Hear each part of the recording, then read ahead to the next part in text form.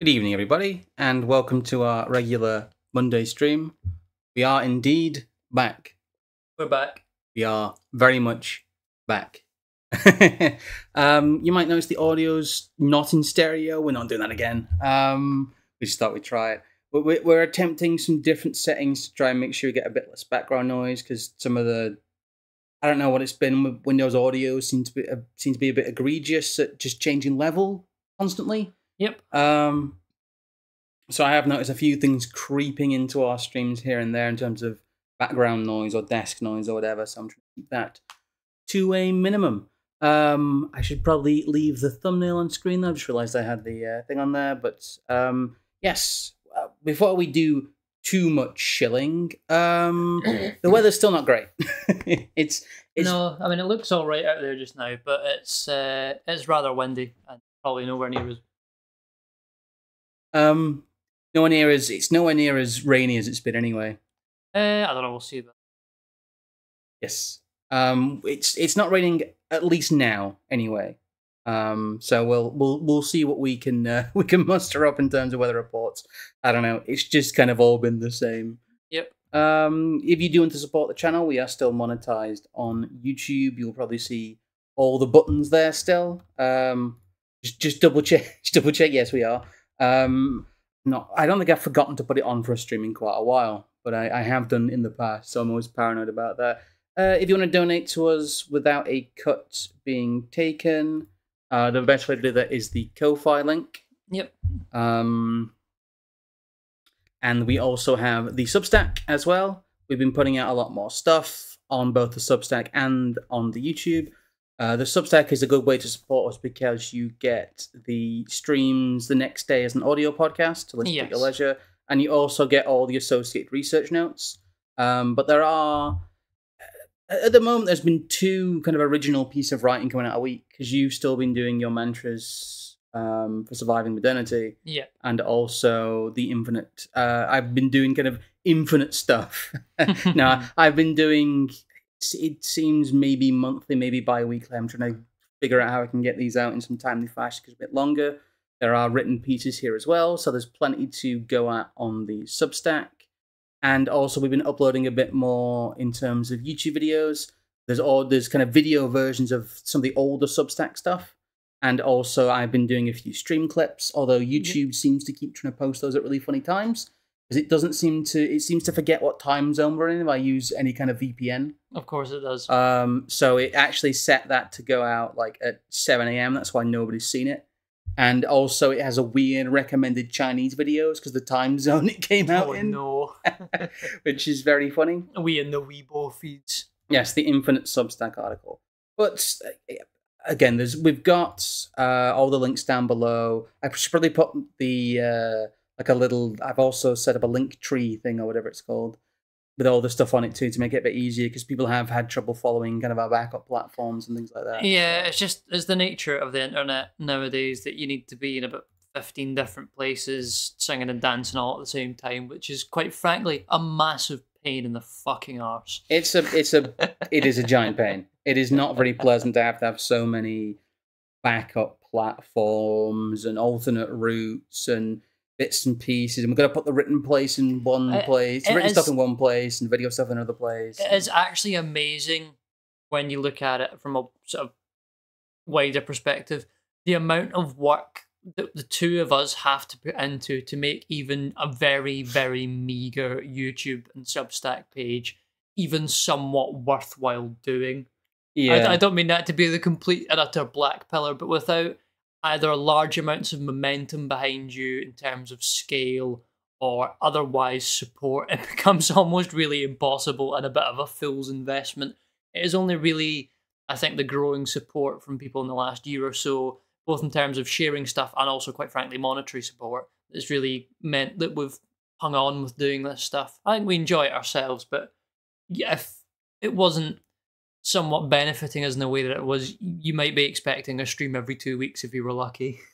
Possibly. It is quite hard to be on the content treadmill, as it were. Basically, I'm trying to make sure there's something going out on some platform basically every day of the week. Well, 5 days a week, I suppose, and give people the weekends off. but we do have some kind of residual notoriety from other places. So that helps us with what we do. But if you're somebody who's starting out on this, there really is no pathway into having some kind of audience. This is why I frankly just told people that ask me, you know, how do I get involved in this stuff? Don't. Yeah, the real answer is don't. It is, frankly, for most people, not worth it, and you'll encounter a lot of people who basically just waste your time as well. But we soldier on, because we're not suffering here. It's just a case of this does take quite a large time investment, and it is quite difficult to maintain the output that we do. But today we'll be discussing something that it does seem to be sporadic talk about. Yes. But only really post kind of 2018, 2019. I'm not so sure. I think this is actually something that's been a constant elite issue.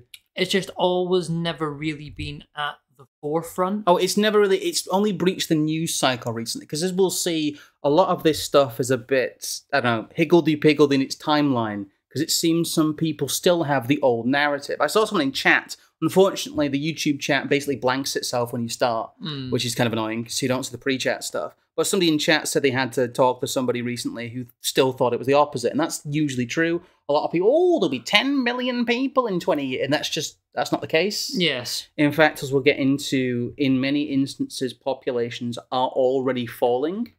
Well, you've got the little note here for the start of the stream. In the face of ever-growing demands on housing and infrastructure, why are politicians in Western nations maximising immigration as much as humanly possible with mass visa entry schemes? The real answer is they face the loss of control that would result in a reversal of the revolution of mass and scale with traditional demographics still in place. It would be akin to the social upheaval after the plague. Or after the Black Death, you've got there, sorry. This is why we have the focus on integration and not the total numbers. The plan is to maximise numbers no matter what, and especially maximise the number of people who are engaged with the managerial system.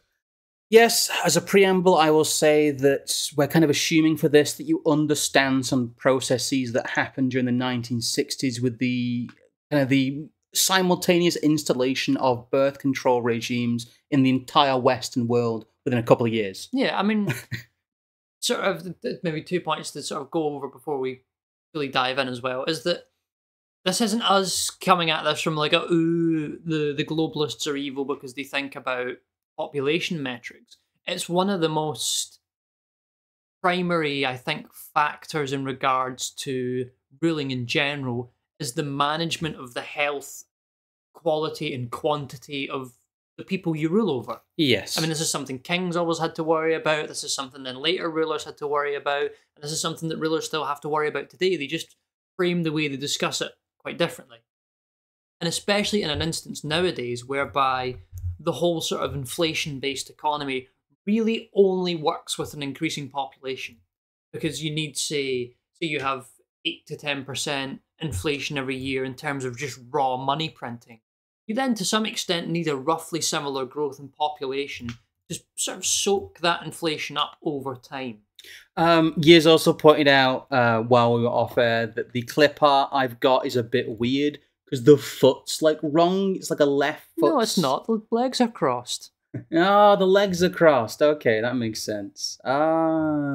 It's just a really unclear. To be fair, a lot of what we use in our thumbnails is like free clip art. Yeah. And like public domain images. I'm slightly autistic about using stuff that isn't copyrighted a lot of the time. Yeah, because someone in chat there's a population is only falling in the West. This isn't necessarily true, and we'll try and go through because some of the misconceptions people might have. I will preface this by saying that there are countries that have a strong incentive, like Britain, to understate their population numbers, especially when it comes to population due to immigration. I'd say throughout Europe, the population numbers and the fertility rate numbers are not reliable in a kind of downward direction. No. But I would say that the numbers in China and India are not reliable in an upward direction, in that China and India, because of the type of power that they wield, are incentivized to exaggerate their populations, yes. as are certain parts of South America, as are certain other countries. And as we'll see throughout all of this, we have to rely on the numbers we've got. And when we kind of did a deep dive into the numbers in Britain, the numbers in Britain are deeply wrong, possibly by even as much as 30% in a lot of places. The population of Europe due to immigration is a lot higher than we think it is. I think the population of many parts of Africa is higher due to just logistics of not being able to count it. So do take all of the statistics here and think about this with a pinch of globalist salt. We are relying on their numbers, and where possible, we will provide commentary where we think they are not accurate, but we are accepting part of the framing here which could be false. Yes, I mean, there's a lot of... I mean, we can maybe click on this first article you've got here. There has been so many different attempts at framing this. Population's going up, that's a good thing. Population's going up, that's a bad thing. Population's going down, that's a good thing. Population's going down, that's a bad thing. So like all four of these possibilities are kind of all simultaneously happening and being argued about all at the same time. The large thing that's never commented on, and I'll come back to it in the conclusions, is the fact that populations need to be stable. That is over a long period, populations need to be stable. And that is the thing that made Europe how it is. It's the thing that made a lot of countries that managed to make it out of the subsistence level and into being civilizations. They all had relatively stable, slow growth in many cases, or even kind of just above water in some cases, population levels.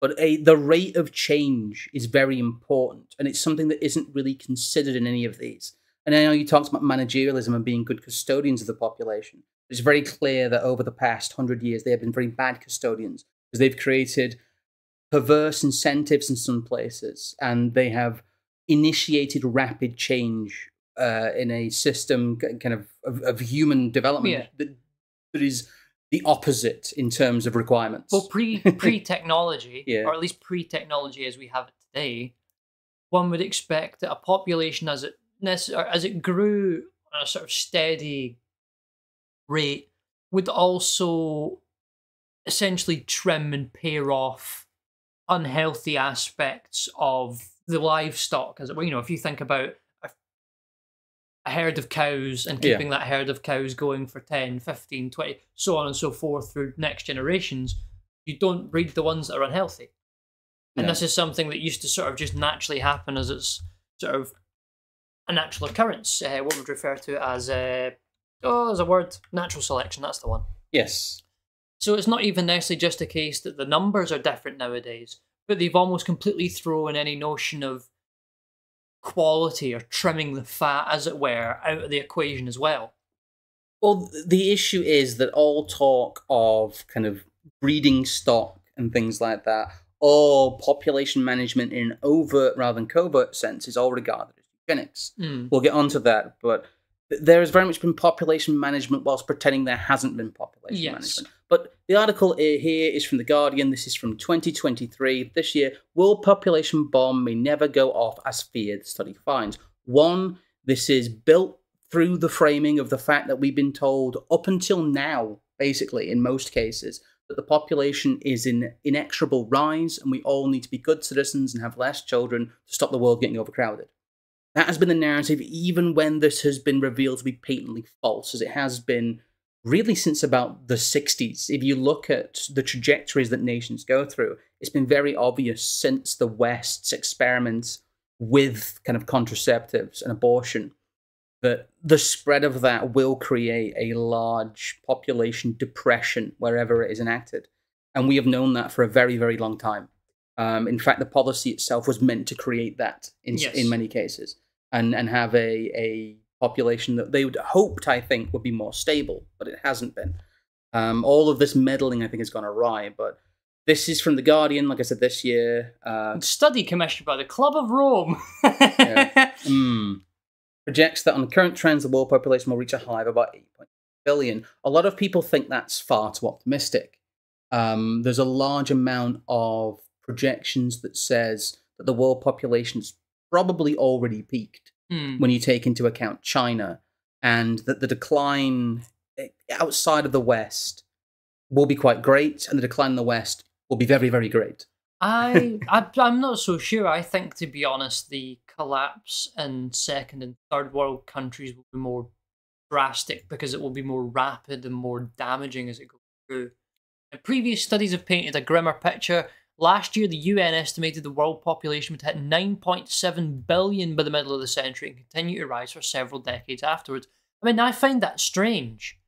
Yeah. This is the sort of writer you would expect to... I believe this one's... I believe they've got they've got the wrong link. We have the right link later on. But you would expect them to say that because there's less people, that's grim. But no, because the environment here is the sort of ultimate prevailing factor, it becomes grim that there's going to be more people. I find that, it's a very anti-progressive sort of thing to unveil. You will notice that in both sets of opinions here, that there's population is going down, that's bad. Population going down, that's good. Population going up, that's bad. Population going up, that's good. There is the full range of opinions. That's what I was saying earlier on. There's like 4 sort of different possible options, and every single one of them gets argued. What I find interesting as well, though, they say the report is based on a new methodology which incorporates social and economic factors that have a proven impact on birth rate, such as raising education levels, particularly for women, and improving income. Now, for 40, maybe 50 years, progressive educators have been standing up saying, we can have the family and we can have women being educated too. Yeah. And the UN and all these scientists turn around and say, actually, you can't, and that's a good thing. Yes. Despite the fact if you'd have said that 15, 20 years ago, you're like, well, what, do you think women are useless because they can't be educated and also have children? Well, also for many years, we were educated not only that there was this population crisis. I'm sure it happened to you as well if you are basically between the age of about 50 and about 20. You'll remember it. I don't know how teaching was before that point, but I have a pretty good handle on how teaching has been over the last 30 years. And this has been a common factor that you will be taught. It will be drilled into you that there is a world population crisis. The world population is not going to drop. It's only going to get bigger. There's going to be some sort of Malthusian environment that only technology and liberalism can solve. Mm. And that was a lie. It was a lie really on the scale of climate change will end up being a lie. In 30, 40 years, the noises coming out of governments will be very different than they were during this time period. It's interesting to me that nobody's really going to hang on, you people lied to us. Because, the science has changed. But looking through all of this, and as we'll get to some of the metrics later on, it's been very obvious for a very long time that this is what was going to happen. Again, eugenics is trending. That's a problem. This is from Washington Post. I had to disable a whole bunch of stuff in here because I'm using the Wayback Machine, which sucks. I did find archive.is was working later on today, so I don't know if that's... No, it's just giving me blank pages, I'm afraid. Oh no, Richard Dawkins sparked controversy. Ooh. Well, it's just saying any effort to slow population growth must centre on reproductive justice. And there's a big push throughout of this where a lot of people said, well, if there's going to be too many people, if we need some form of population control, why don't we just do population control? Why aren't we looking at who is breeding? Well, this is more a suggestion that, if we've got immigration, we've got to make sure the immigrants are put about equitably. If we have climate change, we have to make sure the mitigation is handled equitably. If we have a population crisis and therefore have to engage in a eugenics program, then it must also be done equitably.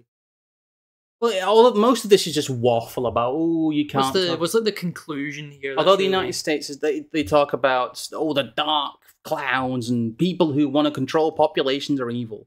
The conclusions here are... Unfortunately, while these efforts help advance the cause of women's rights, they also distract from the large drivers of climate change, such as high fossil fuel consumption. In fact, much of the support for the population movement, including its racist, anti-immigrant leanings, has been funded by powerful and wealthy people and corporations profiting off the consumption of fossil fuel energy.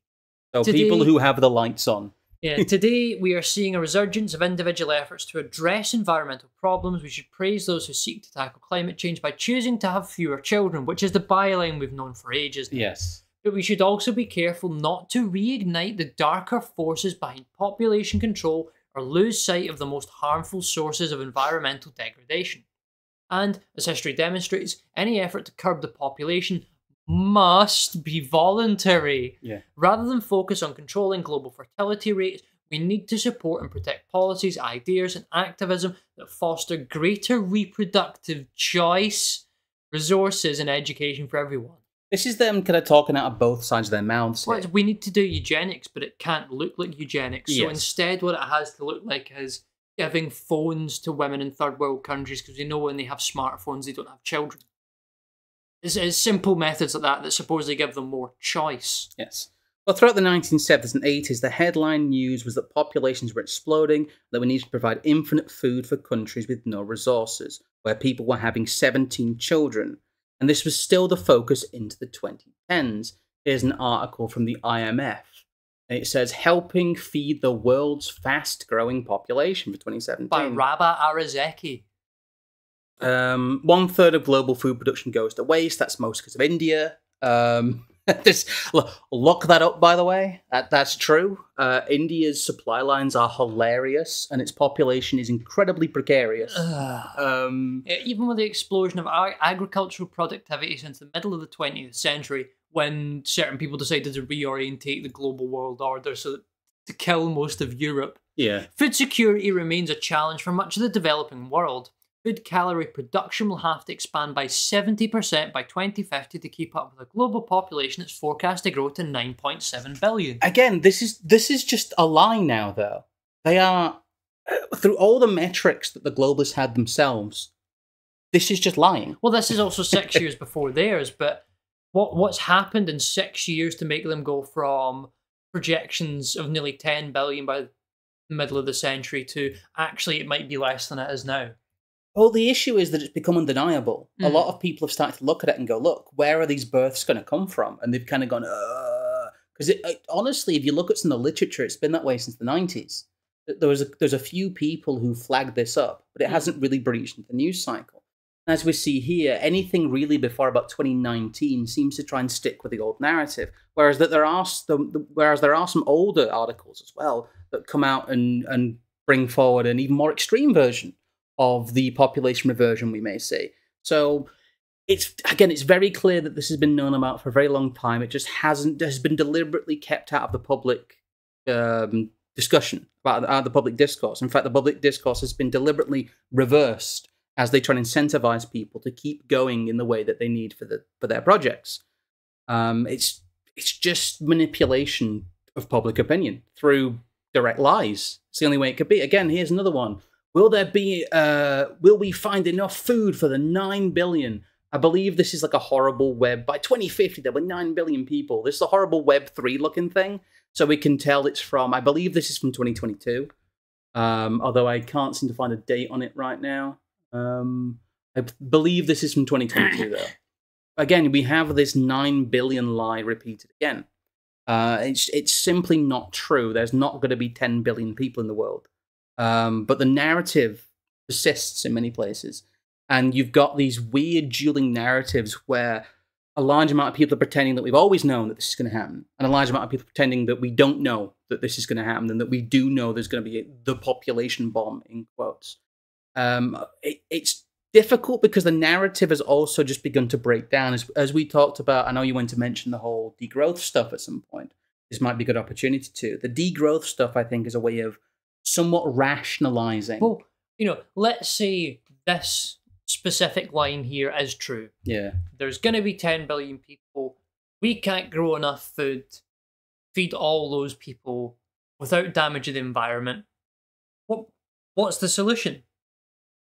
Either a couple billion people die, or you totally reinvent the structures of food to, provide, say, for example, all the people in India and China with food grown exclusively in India and China, which we know is never going to happen for technological reasons, for reasons related to the weather and geography, and also just the scale. It's just not going to happen. So the other option is, of course, just starve people to death. I mean, there has got to be some element here that must be reduced to solve this problem. Well, it's the whole discussion of why do we support populations that have overextended beyond their food supply to a comical degree. Yeah, well, I think the word unsustainable might be actually quite appropriate in situations where you're talking about somewhere like India or China, or even, the more fledgling nations like Bangladesh, which are actually worse off on a certain sort of scale. Well, here's really the situation as it is right now. This is kind of the starting point of where you can if you were somebody who was coming at it from the outside, you start to notice some of these things in the news cycle.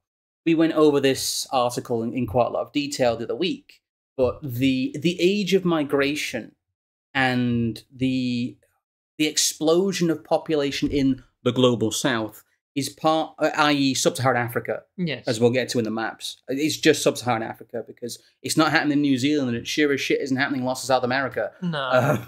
But yeah, this is only the start of the age of migration stuff. Again, this is William Hague, now best friends with Tony Blair. But what he's talking about here is the narrative of this little window that they've got. A side point of this really is the fact that the people in charge right now have quite a narrow window to do what they're hoping to do. Yes. Which is to leverage large excess populations in sub-Saharan Africa to make Western nations not have clear demographic majorities in any sense, which makes the populations much easier to control. At the same time as well, it's an attempt to stop any form of deflationary pressure. Yes. Or inversely, the inflationary pressures that they are putting upon the economy running completely out of line. Well, the running theme here will be that the managerialism stuff does not make sense if a population's falling. It doesn't work. Even if it's stable. Yeah, even if a population is stable, modern managerialist theory doesn't work. It was cooked up in the baby boom era in terms of kind of post-war policy stuff. But even the economics of Keynes and stuff that came in during post World War One, I think there was some sort of recognition that they must have come to that was, well, if we are to keep engaging in debt-based financing as we are, we will always need at least the anticipation that in 10 years' time there will be a bigger population which can more easily soak up the debt that we are creating now. And that just carries on forever and ever and ever, really. Well, underpinning a lot of this is the implicit assumption that Britain just needs to onboard as many warm bodies as possible. You can see in William Hague's article some of the population panic that is overcoming many of the managerial class, as this is what the 1.4 million people are about. See, look at that graph there you've got. Yeah. Increasing population of other ethnicities 2001 to 2020. It's for Migration Watch. Again, we went through this during our What Becomes of the Zoomer stream, I believe. This is missing, the other 3 to 4 million that have come in since 2020 as well, which would then skew this even further towards the sort of foreign-born side. Look at this. This is a bad situation.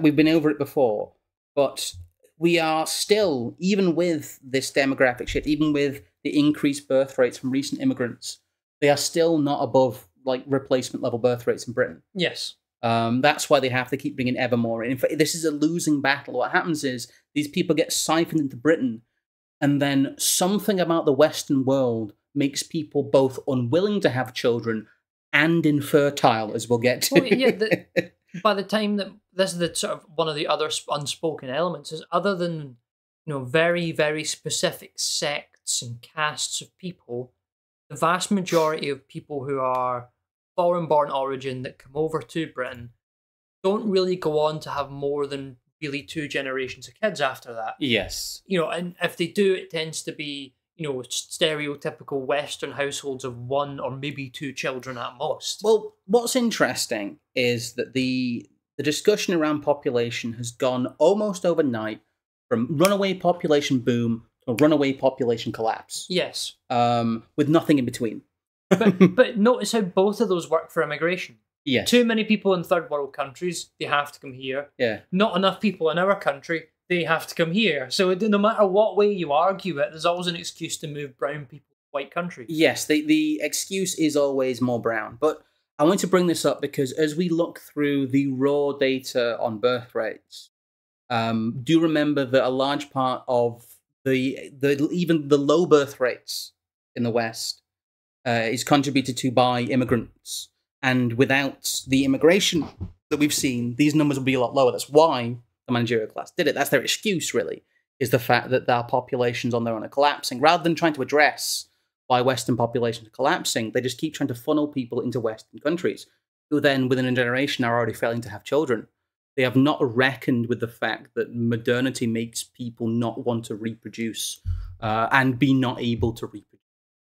But, well, what is the contemporary narrative about this? Because a lot of it is from this year. I've been trying to look for as old a stuff as possible in terms of like the narrative, because the narrative around the population collapse, because it is happening. We'll show you all the way it's happening, but the narrative around it is important because I think it shows that there isn't a joined up approach about what to say about it. No. There isn't a joined up approach whether to say it's happening or not at all. And there really is a sense of confusion when it comes to how it interacts with other parts of the narrative. I'm almost certain we were talking about some of this stuff when we were cooking up the notes earlier on today. Yeah. That it might have been David Cameron at some point before the run up to the 2010 election, essentially said that it may become essentially a Conservative Party policy to make sure that the population of Britain does not go above 60 million. Yeah. And then here we are 10 years later, 15 years later, population decline is actually true, not growth, ergo this is also good. Yes. A lot of the politicians will basically come out and try to say that they'd known this all along, which they have. But the solution isn't simply the onboarding of more interchangeable warm bodies. I've got some more long-form stuff on that later. But the Scientific American seems to take the "it's happening and it's good" approach to it. So this is the "it's happening, it's good." A future with fewer people offers increased opportunities and a healthy environment. This is the only one about population decline in the abstract I could find. A lot of them talk about birth rates. Whereas the discussion of kind of population size in the abstract is weirdly divorced from that. It seems that the two things are not discussed at the same time. No. Like there has almost been a delinking of the two in terms of the Western narrative, because population numbers are no longer seen as a function of birth rate, they're seen as a function of immigration. Yes. And that's been the case really since the 1970s, which is... it's an interesting twist to this, but keep that little nugget in mind, because some of the stuff becomes a bit weird unless you What I find strange as well is scroll down that second paragraph there. Yeah. Declining populations will ease the pressure people put in the environment, blah, blah, blah. As the Population and Sustainability Director at the Centre for Biological Diversity, I've seen the devastating effects of our ever-expanding footprint on global ecosystems, blah, blah.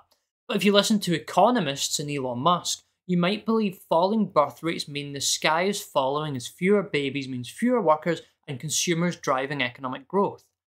What I find interesting here is that the right-wing response to this is, no, our Keynesian system of neoliberalism is going to collapse because there's not going to be an infinite number of people to bring into the country. There's a breakdown here of the narratives, because this is almost like an anti-capitalist. This is almost like as you mentioned, a degrowth argument. Yes. This is a line can no longer go up, depopulation is a good thing, but it also doesn't factor in the fact that all of our systems in the West are geared towards incentivizing people with retirement and having people under retirement age work to make the retirement of those people viable. Yes. Let me go down to the conclusions here, because it talks about China a bit. It basically just talks about some things we're talking scroll about. up. Finally, we need what the United Nations most recent climate and biodiversity reports drive home, and conservationist climate science and policymakers have demanded for decades: a rapid, just transition to renewable energy and sustainable food systems, and a global commitment to halting human-caused extinctions now. What does this have to do with population decline? Yeah, population stabilization and decline will inevitably be achieved by centering human rights. Oh? Policymakers must guarantee bodily autonomy and access to reproductive health care, gender equity, and women and girls' education. We need to have factories that make women kill their own babies for the sake of the environment. It's the Yes. only way forward. By addressing the crisis in front of us, empowering everyone to decide if they want to have children, which is you'll see that everywhere. Empowering everyone to decide if they want to have children. And planning for population decline. We can choose a future of sustainable abundance. What makes this even more so frustrating is, as you've sort of said, inversely, the answer is already there. We've educated native white women to not have children. This will cause the population to collapse, and that will solve the environmental problem. But this is... So why do we need the immigrants? Yes, it's self-defeating. As I said, the narrative is at odds with itself, because this very obviously is, by extension, an anti-immigration argument. Yes. But it's not, because the person who makes this argument would not make an anti-immigration argument. But it's very clear. That's why it's got to be a just transition. Well, it's very clear that what they're saying doesn't make sense because it's out-group rhetoric. Yes. The in-group rhetoric really is what we've seen in Becoming a Minority. It's, we are going to leverage these global catastrophes to somehow make sure that we're still on top. Yep. And that's what we see everywhere. This internally... Yeah, why would Stephanie Feldstein write this? As I think at this moment, I will make the important reminder that on the Scrump Monkey channel, we have an undying love for the nation of Israel, We do, yes. which we believe to be the most legitimate democracy on this planet. But anyway, that's enough words from our sponsors. Well, The Economist seems to think that this is a disaster. Their headline, their take on this, again from, I believe, 2023. Yeah, it says June, That's- 1st June when it was first put up. Yeah. 1st of June it was first put up. But global fertility has collapsed with profound consequences. Ooh. What might change the world's dire demographics trajectory? Very different tone. John Gordon. I love Israel more than anyone in this chat. So, National Geographic has gone for it's not happening, and that's a bad thing. The Scientific American's gone for it's happening, and that's a good thing. And The Economist has gone for it's happening, and that's a bad thing. So we've got all four. We've got like the checkerboard graph. If you draw them up, all the possible permutations, we've got them all. So they talk about 250 years, blah, blah. Oh, this is not one that's loaded correctly. In 2000, the fertility rate was 2.7 births per woman comfortably. Today, it's 2.3. There's not really a lot in here that is unique to this article. But we know what the arguments are going to be. It's going to be that national debt and national insurance liabilities can't be met. We can't sustain other social security systems like benefits, or is it decided it's working now? Yeah, it's decided. It's decided the paywall is loaded now. We can't have a constantly growing economy that's free market with this happening. We can't keep all these other services functioning. We can't keep our education working. Our people will get too old. It's all the same nonsense that it's always been. Eventually, therefore, the world will have to make do with fewer youngsters, perhaps with a shrinking population. With that in mind, recent advances in AI could not have come at a better time. An uber-productive AI-infused economy might find it easy to support a greater number of retired people. Well, this is the future tech inherent in all managerial discussions about You the think future. this is bad? Read the next line. Yeah. Eventually, AI may be able to generate ideas by itself. No, Satanist, take your demons elsewhere. Reducing the need for human intelligence, combined with robotics, AI may also make caring for the elderly less labour-intensive. Such innovations will certainly be in high demand. Actually, like, full-on gay luxury space communism. If technology does allow humanity to overcome the baby bust, it will fit the historical pattern. Unexpected productivity advances meant that demographic time bombs, such as the mass starvation predicted by Thomas Malthus in the 18th century, failed to detonate, except from when they repealed the Corn Laws in the UK and people nearly kind of starved to death. Fewer babies means less human genius. Not true. But that might be a problem human genius can fix. I mean, there's just so much waffle in there. There's the complete, total rejection of any idea that some certain humans are maybe more useful than others. Well, that's a common theme throughout all of this is the belief in population. Yes. The belief in raw numbers of people. Here's kind of the meat of it. This is possibly the best one here. By The Visual Capitalist. Ooh, It's not got a lot of good analysis, but it does have this graphic, which basically is the graphic we'll be nicking here. Because this gives us everything we need. Thank you, weird visual capitalist side. It talks about the fact that in 1970, global birth rates were at nearly 5. That actually sounds too high to me, to be honest. I believe that is probably an overestimate. But now global birth rates are down near 2.3. Still optimistic. Still optimistic. But here's the kicker. Here's the real picture. Because hopefully you'll be able to see this on screen. The lowest 10 are South Korea, Hong Kong, Puerto Rico, Macau, Singapore, Malta, Ukraine, possibly for obvious reasons, Spain, Italy, and China. So you have Asia, Europe, and smaller countries kind of represented there. That seems to be the trend of lowest population kind of birth rate, is the fact that is Asia, Southern Europe, and small countries, Singapore, Malta, places like that, Yeah, smaller nations. Highest 10, Niger. Oh, they've been in the news recently. Somalia, Chad. Chad. They've been in the news recently. Democratic Republic of Congo, Mali. They've been in the news recently. Central African Republic, Angola, Nigeria, Burundi, and Benin. It's a strange quirk that 3 of the highest birth rate countries are all neighbours. They're all neighbours. They're all in a row, and they're all about to possibly be invaded by like the UN, which would the reason why a war in Chad, Niger, and I think it's the other one's Mali, isn't it? Mali would be so disastrous is because that they are these giant population explosion places with massive young populations.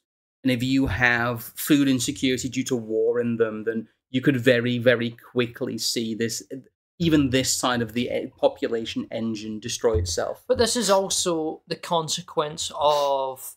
Yeah, the African continent is home to the top 15 highest fertility rates in the world. This is a direct consequence of heavily technologically engaged populations in developing world or developed world handing down amounts of food that can't even really be consumed. Yes. I mean, this is the thing I've always considered when they do the food aid stuff, is how much of that can actually be allocated and used in any sort of way that's useful.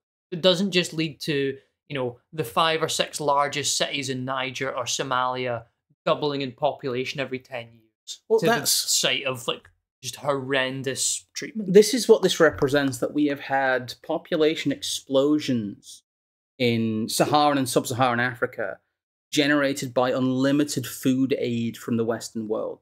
That has been the driving force through most of this population explosion. It's happened in some other places too, but mostly in Africa. As we see here, the birth rate in India is actually relatively low now.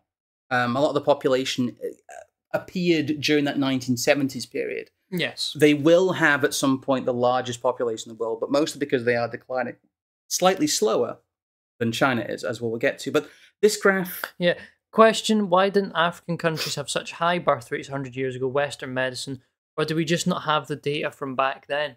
They lived in deserts like they were cavemen. They were limited by their environment. Yeah. 100 years ago, you didn't have Live Aid. You didn't have the UN. You didn't have large NGOs. You also didn't have Western agricultural or the ability to import millions of tons of food every week on tanker ships. You did, but the West was doing that, and that was cutting edge at the time. Compared to the scale that it's done today, though, especially since the 60s and 70s, to go all the way back to sort of 1920 it's a completely different kettle of fish, really. Well, it's what you get when what do you get when you feed 5 million Africans? 10 million Africans. Yeah. It's just... it's what do you get when you feed 5 million starving Africans, 10 million starving Africans? Yes, that's the one. And as we'll get to later, this has very large implications because everyone's talking about the West, but the numbers are relatively consistent. They're just about above water in kind of South Asia and the Middle East, but they're close. I believe the number they talk about is 2.1 generally Yeah, it because says of on there because as of other well. deaths as well, generally being considered as maintenance level. There are many countries that are below that, and there are a lot of countries that are hovering around that, and the trend is downwards. The trend is ever downwards at the moment, as we'll see. But this is the current state, and people saying this is a Western problem are wrong.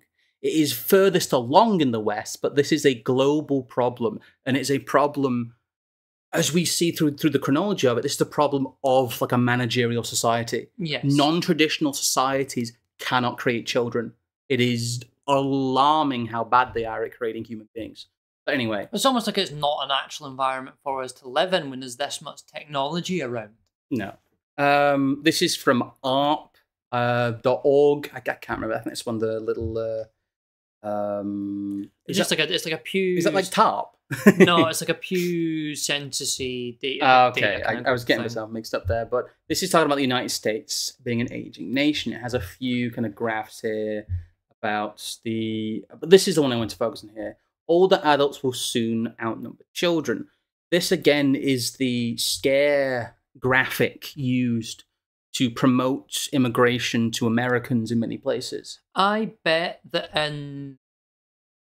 this is probably, averaged out across all ethnicities.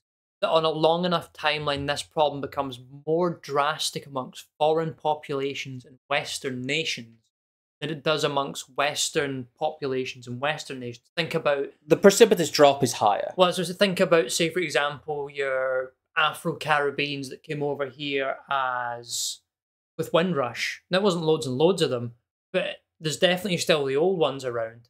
The vast majority of them did not have kids or grandkids. Or their children didn't have children. It's a wide issue with the American population because, as we've seen, it's no longer... It used to be 14%, it's now 13%.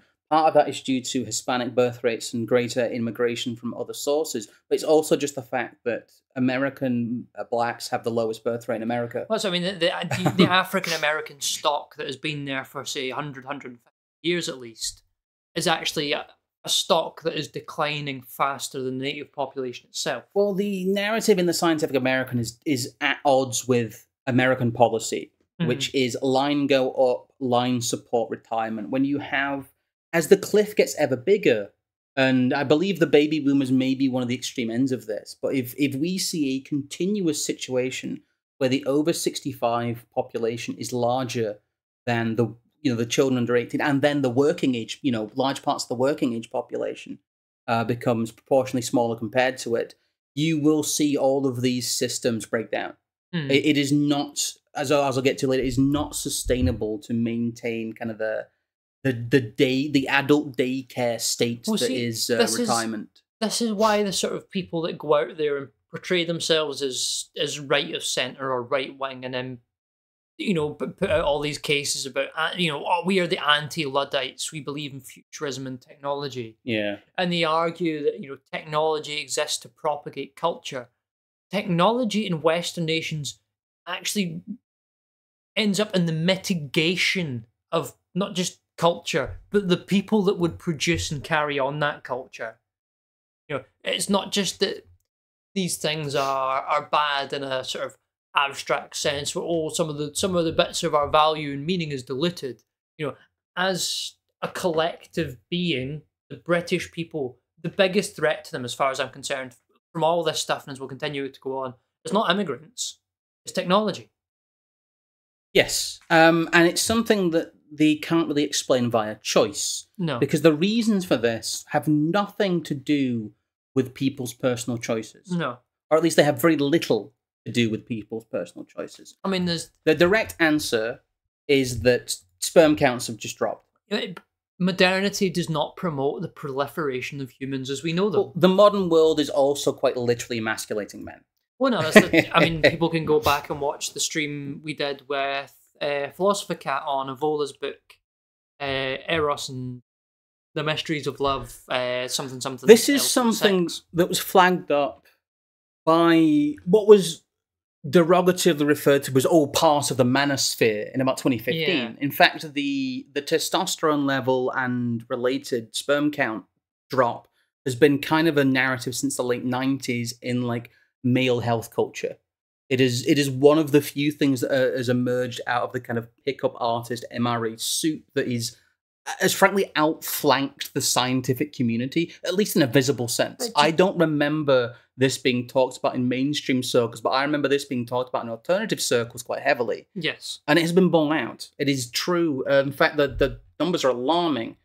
The average sperm concentration fell from estimated 101.2 It's basically half. million per meter to 49.0. It has gone down by 51.6%, more than half. Total sperm counts fell by 62.3% during the same period. But we can see this beyond sperm counts. Men are not the men they were 100 years ago. Women are not the women they were 100 years ago. This is once again putting my Vertfreit value free hat on for a minute.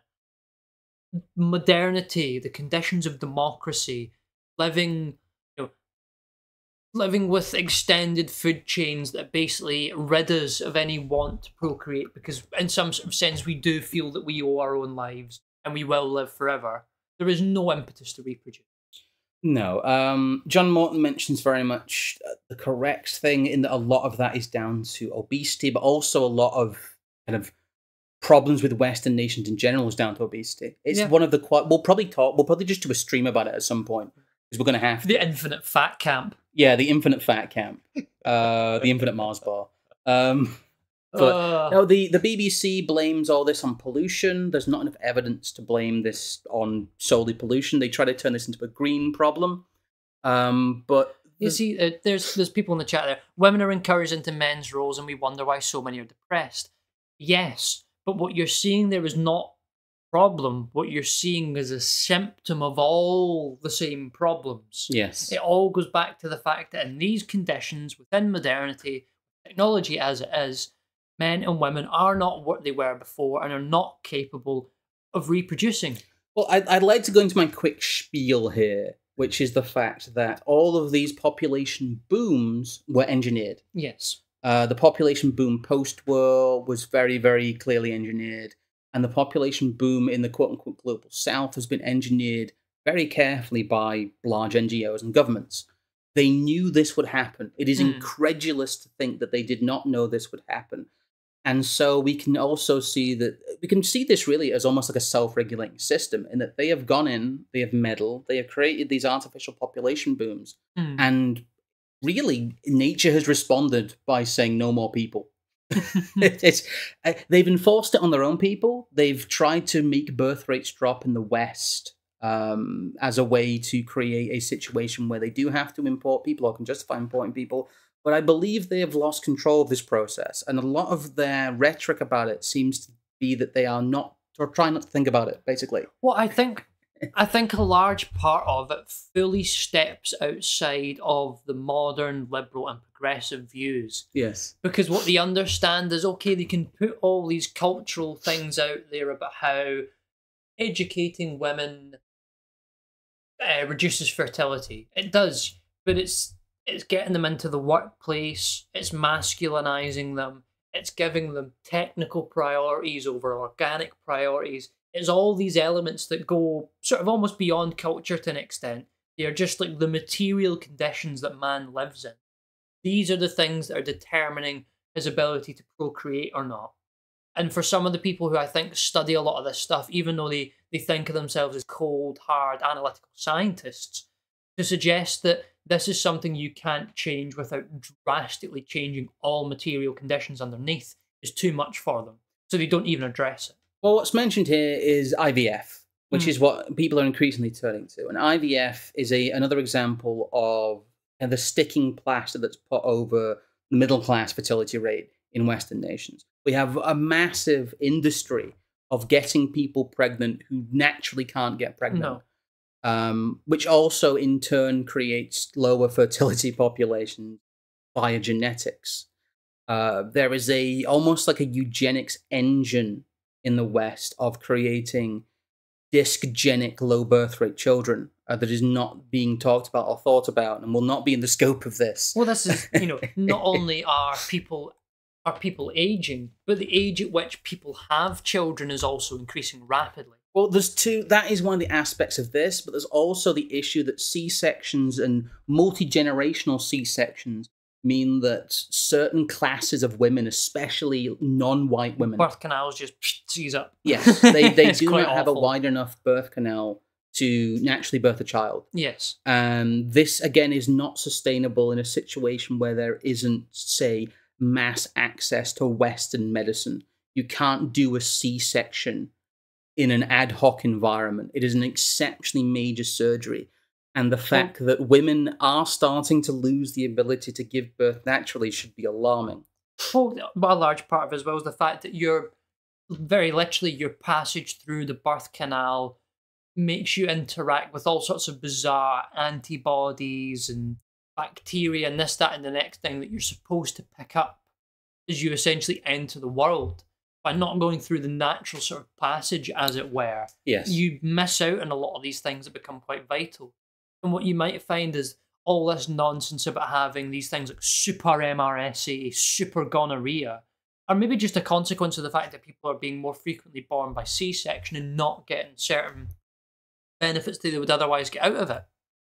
Well, we brought up that Economist article earlier, which talks about the economic line go up implications of falling populations, where they try and hand wave it away with AI, which is very funny. I'd read that part, but it's so stupid. It's honestly insulting. But they also have, I'm not going to play much of it because we'll probably get copyright struck, but they have a whole thing of, is it worth it? Is it worth having kids? And that is when childbirth is talked about as not a natural part of most people's lives, but as something, it's like an alien made this. Yes. Normal people who have the drive to procreate do not think in this way. Well, I think of this more the fact if you were to try and explain this to someone 250 years ago, Yeah. you know, if you said to them the simple sentence that having children is a life or death issue, they go, well, of course it is. Because if you don't have 4 children and then, 3 of your children don't go on to have 2 or 3 children as well, by the time you're 60, there will be no one there to support you. Yes. But nowadays it's life or death because men and women aren't capable of actually doing it. And then when they do actually do it, the conditions around it and the culture is so pervasively against having children that it becomes life or death in a totally different context. Well, I just wanted to highlight the fact that the way that mainstream journalists talk about children is like an alien would. Yes. And we move on from the physiological stuff. Thanks, Cian Kane, with your fucking multiple earrings and your bald head. Well, we just get into the fact that liberalism and its resultant leftism has a virulent hatred of both children and the family. Yes. It is something that, even though I think they realize that they shouldn't be expressing it in these, it's almost like these people cannot help themselves. No. There is an anti-child, anti-family, and anti-human line to most of modern liberalism and modern leftism. It is dripping in it, and it is found in its founding documents. At some point, we'll go over Wilhelm Reich and people like that, Theodor Adorno, and all of the Western cultural Marxists who wanted to detonate the family.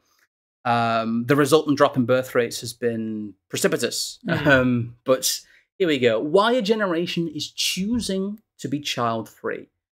It's the more of the waffle about reproductive rights. It really isn't worth reading this. Anything in the conclusion at all? You can read the conclusion paragraph if you want. It's talking about... Climate crisis has presented an opportunity to rebrand being child-free once the greatest taboo into the ultimate altruistic act. Again, this notion that being child-free was a cultural taboo. No, it was beyond just simple culture, beyond simple virtue. You had children because you had to. Into the ultimate altruistic act. At the same time, parenthood is framed as the ultimate investment in a better future. But choosing to have children is neither inherently good nor selfish. And the same goes for being child-free.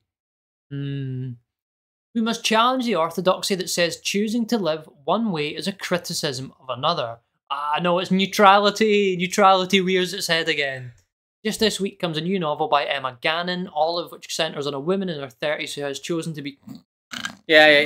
Mostly articles like this. Oh. But really, this is just a giant cope for child-free women in their 30s. We need more of a supportive culture for horrendous child. But the narrative of being child-free for the planet is something that has been a through line in the last 20 years especially.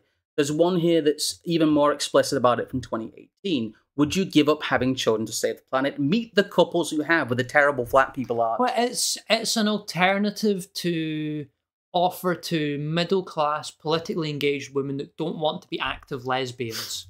Is that instead they can be celibates or asexual for the climate. There's an even more bizarre one. I'm kind of thundering through these. These has the same conclusion to it, basically. This is essentially the same article in a slightly different format. There's one here from The Atlantic simply called A World Without Children by Emma Green. A generation facing intractable problems debates whether to bring a new generation into the world. God, I think I can remember this one when it actually came out. There was a lot of people talking about that back then. There was, yes, but I'd say that Miley Cyrus vowed to not have a baby on this piece of shit planet. Representative Alexandria Ocasio-Cortez mused in an Instagram video about whether it's still okay to have children. Polls suggest that a third or more of Americans younger than 45 either don't have children or expect to have fewer than they might otherwise because they are worried about climate change. I don't want to engage too much with this, one, because the paywall's reared its ugly head. Two, quite frankly, I actually don't want to treat the argument that people aren't having kids because of climate change that seriously.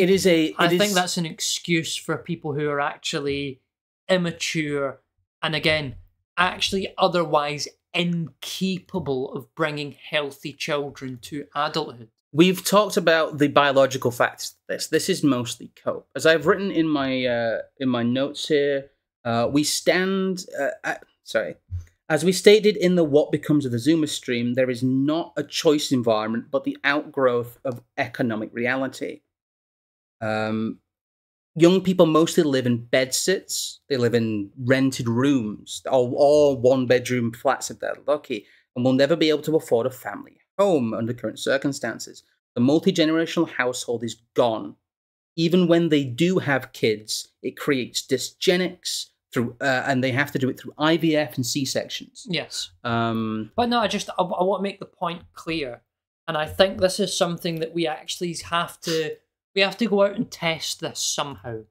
Because I think if you knew people personally who would otherwise tell you they won't have children because of climate change, that the real issues why they won't have children are much more deeper and systemic than just the news told me the environment's bad, so I don't want to have kids. This is what we see is, one, an outward hatred of the family, but two, is an excuse because these people cannot have children. That is the outgrowth of that. It's not that they are choosing to have children for different reasons. They're not choosing. There's no choice. There is no choice. These people do not feel they can have children or physically cannot have children. That is the answer. Yes. It is not a democratic choice of a market environment in which women have been liberated. It is quite simply the outgrowth of reality. Again, Scientific American study confirms link between older maternal age and autism. It's also a risk factor in basically everything. It turns out that you have the healthiest kids when you are healthiest having children, which is in You can't say that. If you're trying to suggest that women should have children before they're age 25, you're a paedophile. I'm going to say, if you should have a child between the age of 21 and 25. In fact, you should have multiple children between the ages of 21 and 25, and then you shouldn't have children again. And that has been the way it's worked for hundreds of years in many places. A lot of them had them earlier, a lot of them had them later. But yeah. I mean, this is the thing as well. Once again, I'm going to put my value-free hat on. Yeah. There is a reason why men, despite all the things that have been done to their brains in the modern world, are generally attracted to women aged between 18 and 21, because this is quite literally when they are in their biological prime. Conversely, there's a reason why women are attracted to men roughly between sort of 24 and 28, because this is those men when they are in their prime. Well, there's also a trend of something of women I've kind of labeled the anti-mother, Yes. who are people who are the opposite of nurturing and kind, which is all of the now actually slightly outdated looking shout your abortion stuff. Of course, we had the here. That's China's popular. We'll come to that in a sec. We have the whole salute to abortion thing. I've got it here as well. It was on Netflix with Michelle Wolf that was very badly received. You have the shout your abortion people. It's just the imagery, really. That all of this stuff is hateful. It is anti-human and creates these female figures who are the anti-mothers. Yep. These are the birthers of death. The Liliths, you might say. Yes. People adopting. Yeah, go around calling yourself Lilith is like calling yourself Lucifer. Just don't do it. No. It's genuinely disturbing, and I think people who are abortionists in a later age, in the age of population collapse, will be looked back on like we now are taught to look back on eugenicists. I believe that there may at some point be mass disdain for these people. I'm not so sure, because I think in a large sense these people will be looked at not as the symptom, but not as the original problem, but a symptom of some great, if it's ever actually honestly delivered to us, the knowledge that's required to understand that, as we've repeated time and again in this stream, people in modernity do not procreate. No. And that just has to be, it's actually explained, at least to all the people that will in some way understand it. I can't believe we've come all this way without doing a collapse watch. I'm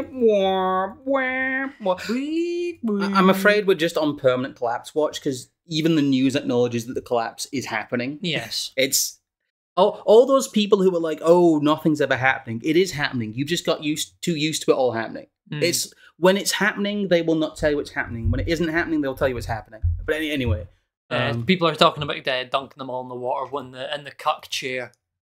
Oh dear!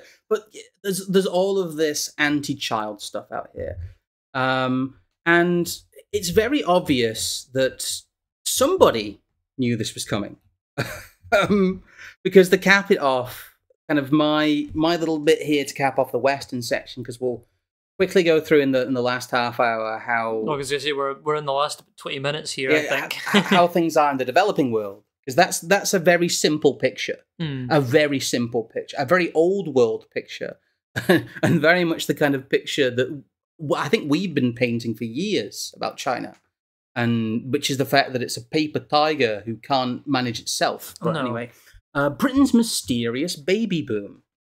This is from June 2011. It's not mysterious. What happened is Tony Blair brought in a lot of immigrants from third world countries. And they had kids. And for a very brief period, they had third world birth rates. But it was only for a very brief period. Here's what it is. Trend over time in total fertility rate, England and Wales. Here we see it between 1960 and 1975, i.e.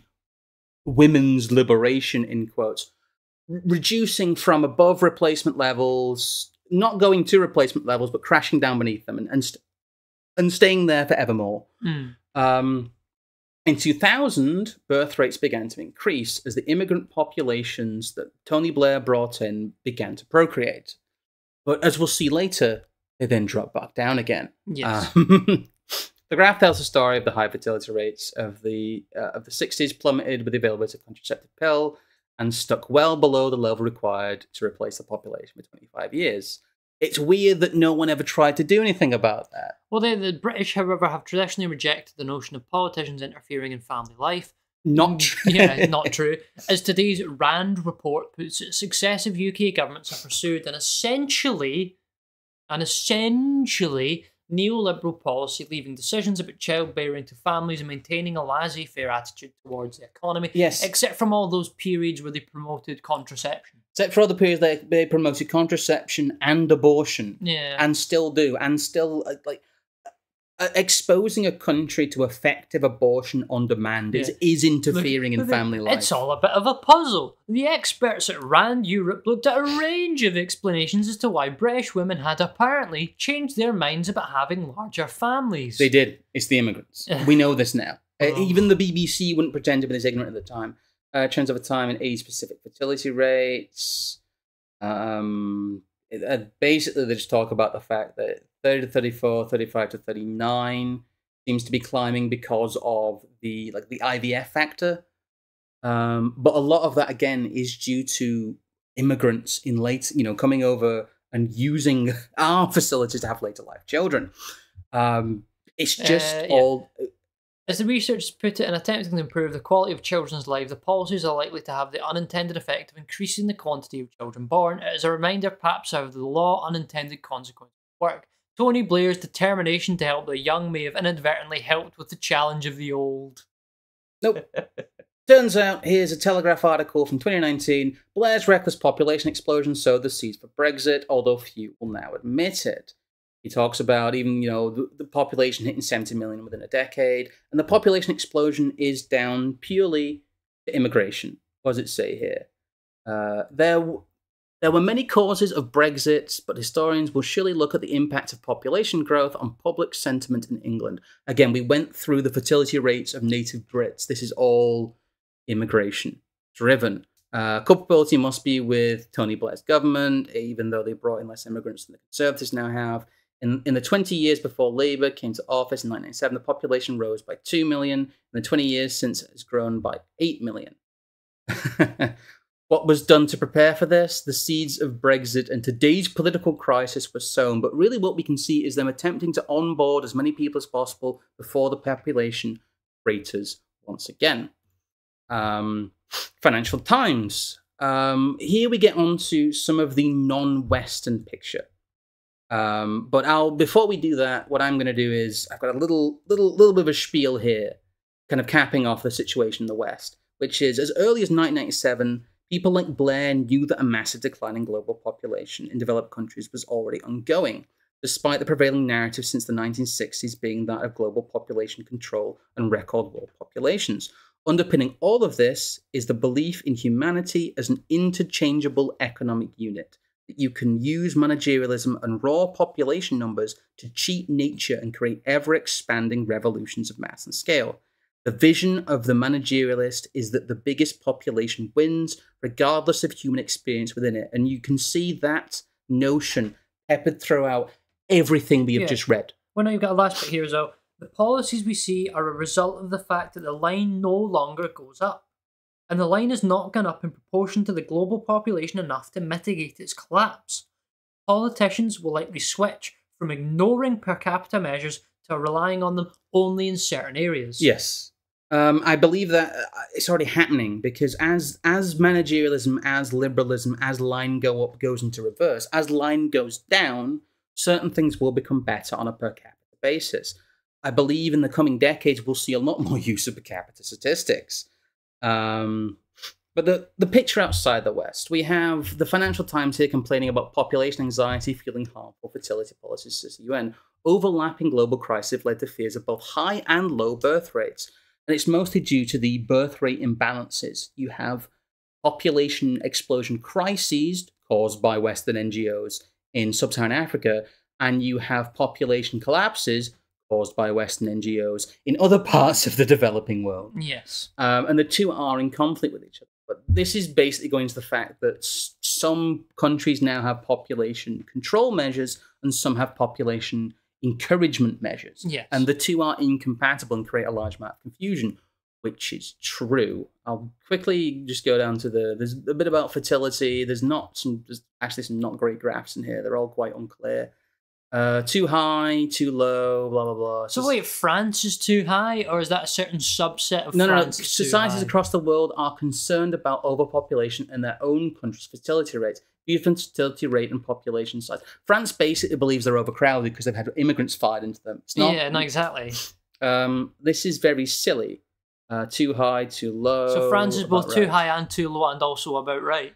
Again, this article doesn't make a lot of sense apart from highlighting the conflicting policies, which is true. But one of the areas where this has been allowed to surface, and I believe has led to a lot of this narrative, is people trying to say that Russia's about to collapse. Because the Russia's population nightmare they talk about here, and they've talked about in quite a few places about, oh, don't worry about Russia, they're all going to collapse because the population's going to go down. It's also just a picture everywhere. They do have, yes, a relatively low fertility rate, but it's about on par with a lot of other countries, immigration taken out of it. And they don't have the same problems that, even though Russia still technically is an empire, they don't have the same problem of wasting massive resources trying to integrate Somalians into their country. No. This just talks, the war in Ukraine has aggravated a crisis that long predates the conflict. There was, of course, the slight boom in the 90s, and then some decline after. Actually, birth rates are lower post-Soviet, which a lot of people said shouldn't be possible because of the great availability of food. But anyway, a lot of the... It turns out the availability of food actually isn't that large a factor, unless, of course, what you're doing is bringing food to a population that should be otherwise starving. Yes. A lot of the old rhetoric about this, but basically they're talking about the fact that the projected, again, the deaths is ridiculous because they're factoring all the fake deaths from NATO. Oh, the million Russian soldiers that have died. Yeah. Or whatever the Gorillion. The demographic doom loop has not diminished Mr. Putin's craving for conquest, but it is making Russia a smaller, worse educated, and poorer country. Just like every other semi-developed nation is becoming. But they're talking in isolation here about the Russian population collapse, which is true, but there's a global population collapse. The infographic we saw, I'm not going to get it back up because it was on screen long enough. The demographics changed there. Oh, sorry, I realized I've been on that screen for a while. This is the FT article that was highlighting the population anxiety stuff.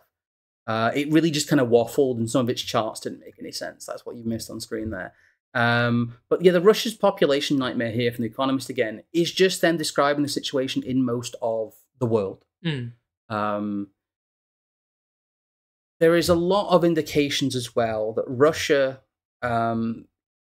is not the worst off in this sense either, because the population decline in China is likely to be much larger.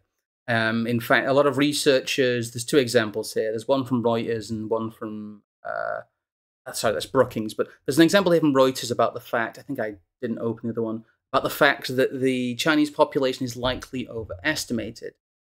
Basically somebody, what's he called? Fuxianzi. I think he's from Taiwan, but Xi's estimates, basically what he did was he went to have a look at some of the numbers, and they didn't make any sense because the admission rate in schools was lower than the stated population numbers. So 3 years after they were supposed to have, say, 1.6 million births, they had 1.4 million children, registered as in school. Yeah. And it didn't make any sense. And basically his estimates are that the Chinese population is probably only about 1.28 billion rather than 1.41 billion. The bottom paragraph there. Yi said local governments overstate their population to obtain more subsidies, including education fees they collect from the central government. He said that with over 20 social benefit systems linked to a birth registration, some families are using the black market to buy second birth certificates online. There you go. Yeah, the population numbers have been inflated mainly for financial benefits, but I also think that China wants to project itself. Oh, of course. It projects itself as strong, and actually using its mass and scale as a symbol of strength as opposed to one of degradation. China's shrinking population and constraints on its future power. This is from Brookings Institute, who again is using the framing of raw people. It does not understand the fact that economies in the past and peoples in the past have leveraged relatively small elite populations to do relatively large amounts of drastic reshaping of the world, let's say. Yes. I.e. how Britain administered its empire with a comparatively low population to somewhere like India. They go into a lot of the stuff here. They basically talk about the trajectory of Chinese births. They don't have any good graphics. I've got a graphic here.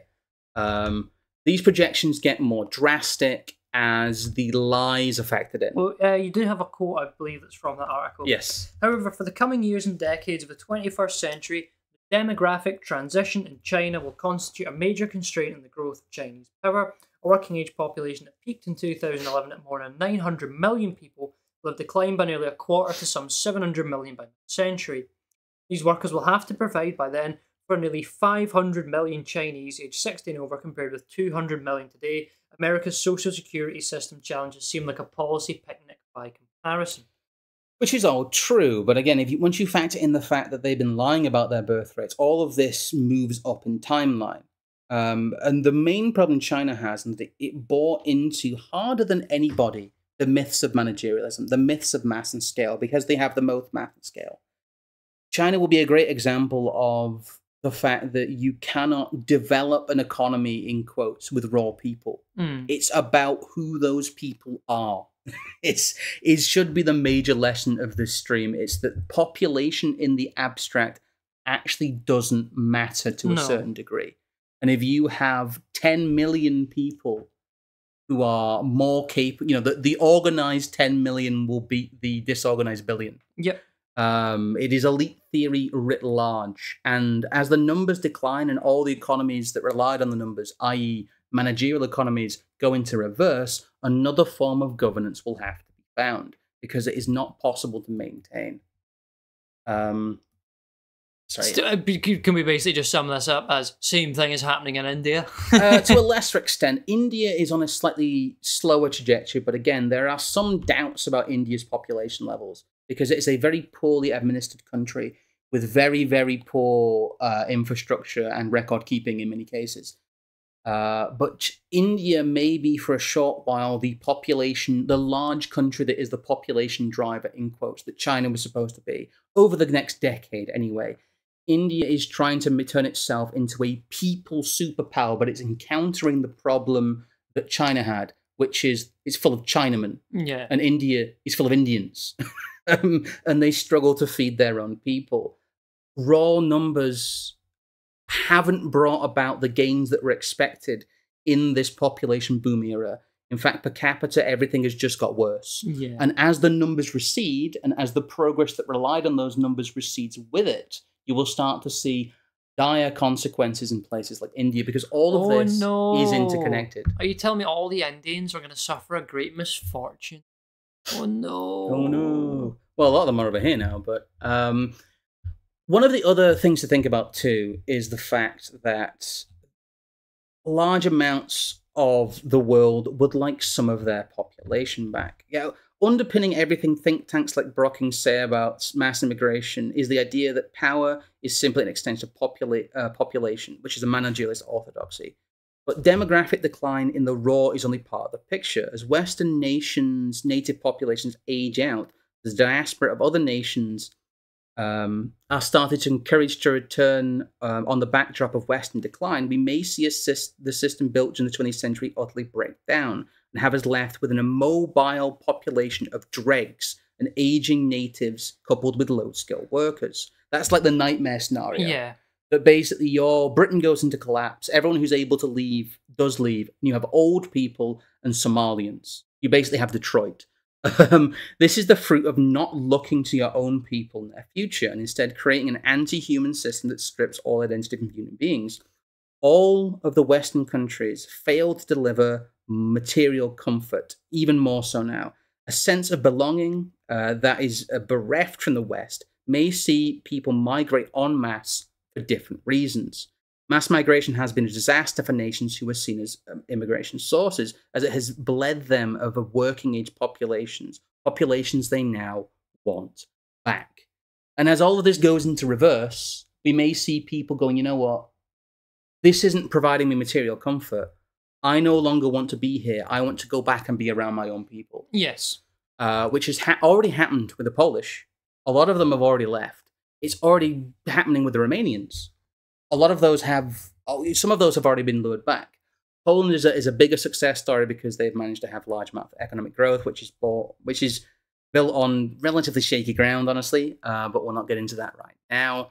But yes, and with the debate changing around kind of nativism, as it were, with it being pointed out even by Labour, I know it's a fake switch in many cases, but they're still contributing the idea to the conversation that we just can't keep hiring brown people and expect it to keep working. But I don't, again, you see the different pieces of managerialism being at odds with each other here. Yep. The parts are fighting each other as the system breaks down. I've got just kind of a few conclusions here before we finish off here, because I think we've gone through everything we need to go through. But that has been a bit of a long one this evening. Yes. Sorry, there was more to get through than I thought. Do you want to read these? Or? Yes, I can do. Modern living makes humans infertile.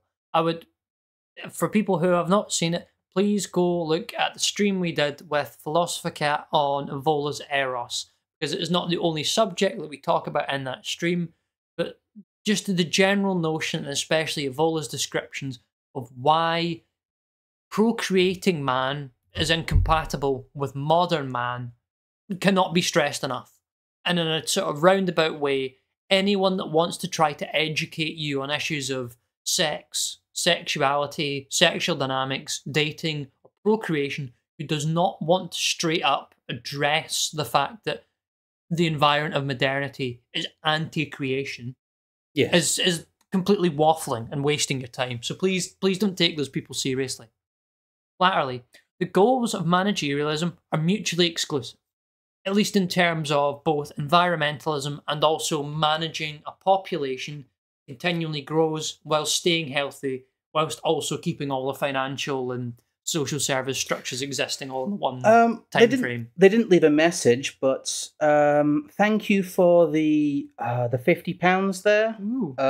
On through the Ko-fi. I'll just say SP. Sorry, SM. So you know who you are. But thank you very much for that. You didn't leave a message, but wow, quite a large donation there. The next point you've got here is stability is key, and the last century has lacked stability. I think there is a stability that they have gotten out of population, which was the hoping that it would grow at some sort of rate that would keep the economy ticking over, make sure all the old people were looked after, even though people were living in cities and in sort of social arrangements that really we still don't quite fully understand. And that clearly hasn't worked.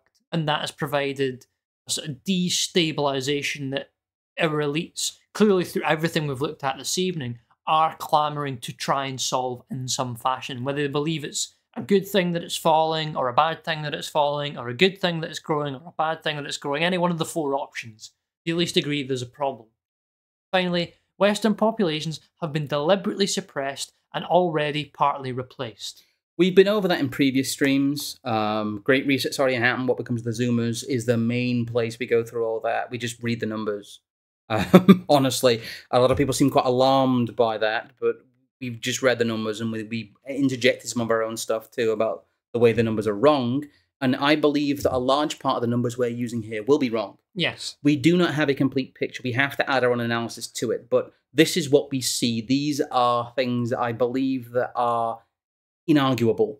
Yes. You can't look at the data, be an honest actor, and not reach these conclusions. Modernity makes people infertile, whether that's by choice or not. The goals of the managerial system currently are at odds with each other. Stability is completely gone in the modern world. And Western populations very clearly have been discouraged from procreating through like psychological methods, and just through outright lecturing. It is both inward and, subtle and loud. Inner party, outer party. One of the major projects of the 20th century has been effectively stopping white Europeans from having children. Yes. After the post-war boom. That has been kind of the post-1960 agenda of the elites, and the idea that they can bring in easily managed, low-skilled populations to both supplement and as basically be an inborn colonial class, in a sense, that also is at odds with the native class to create, in an almost Marxist sense, inter-class conflict. Yep. And it is not done through financial strata. It is done through the simple fact that these people are different than each other, and that is immutable. All of this, I think, is pretty standard, but I think we've given a relatively good wrap-up of the situation here. Again, I would encourage people to look for incongruities in this, because honestly, there's a lot of conflicting information about both population sizes, population trajectories, and the sociological outcomes of what has both caused this and what this will cause. Confusion abounds. Yes. We've tried to cut through it here with what we think is the most likely explanation, and confusion goes away if you add like elite theory stuff to it. If you add our perspective to it, I believe this is the least confusing explanation of what's happening, why it's happening, and what the factors are. Because, as I said, you will see it explained in all the different combinations that should be mutually exclusive. And I think it's just meant to stop people from panicking in certain ways, but also to stop people from being able to grasp the issue. We've talked about at length in previous streams about the fact that paralysis is the default position of the modern world. If you let the democratic systems and media systems function as they're supposed to, you get noise, and you get paralyzing noise. And the way that the elite wield their power is by cutting through that noise and using outside of the system action that's supposed to be not allowable to the general population to essentially broker the paralysis into something that moves in their direction. That's how it works. Thank you, Spud Ruckus. There, thank you for your work for the $2. Thank you very much. But what I'm getting to here really is the fact that everybody's fucked. Possibly not, but nah, they are. Everybody's fucked. Good night. Well, on that bombshell, I'm afraid I must end the show. You guys have yourselves a good evening. They've listened to us enough. That's 90 minutes of waffle. They've listened to I us wouldn't want enough, anyone. so I wouldn't listen to me for this long. I'll play us out. There we go. Have the end stream. Good night, and we'll see you on Wednesday. Good night.